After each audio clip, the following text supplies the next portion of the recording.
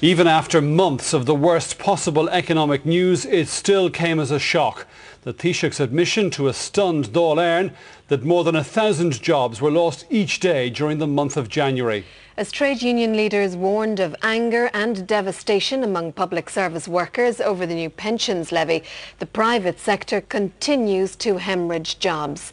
Mr Cowan revealed that 36,500 people signed on last month, bringing the total number of unemployed to 326,100.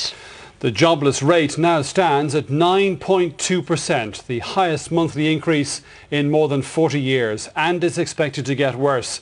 The Taoiseach warned the jobless figures would top at least 400,000 by the end of the year.